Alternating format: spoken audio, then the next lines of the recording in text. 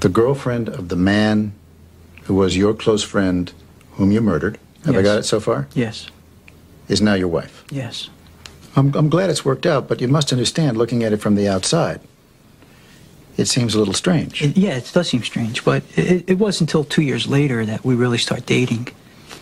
I mean, it wasn't, like, in other words, it might look like I killed him to go out with her. I mean, there was really not even an association. No, I would think just the fact that you killed him might slow things down a little bit. Just that I killed him? Well, yeah.